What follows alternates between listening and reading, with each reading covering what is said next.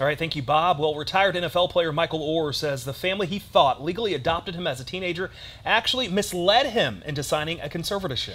Oher is accusing the Toohey family of making millions from a movie about his life and other deals while he made nothing. The Tooheys have denied the accusations. ABC's Justin Finch has you covered on those details.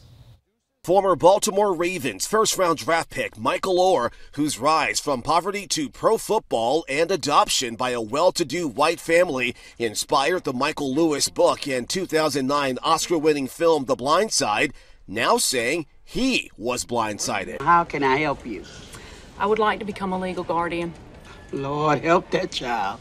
In a 14-page petition filed in a Tennessee court, Oher accuses Sean and Leanne Toohey of deceiving him into signing what he thought were adoption papers, but actually was a conservatorship. Sean Toohey telling the Daily Memphian newspaper that lawyers advised them to pursue a conservatorship because Oher was 18 and too old to legally adopt. Toohey says they thought Oher needed to be part of their family to comply with NCAA rules to play college football. But the pro football star is accusing the Tooheys of negotiating deals for themselves and their two birth children, alleging they got paid more than $200,000 each, plus a percentage based on the movie's success.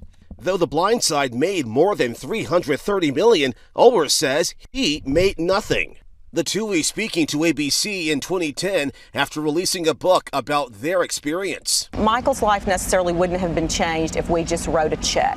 He needed our time and our attention. The Tooheys have previously said they only received a flat fee from the film, sharing their earnings with Oher. Oher asking that the court end the conservatorship and bar the Tooheys from profiting from using his name and likeness as he seeks potential unpaid profits and damages. Michael says he's owed millions of dollars. It's going to be a question of an accounting of the revenue.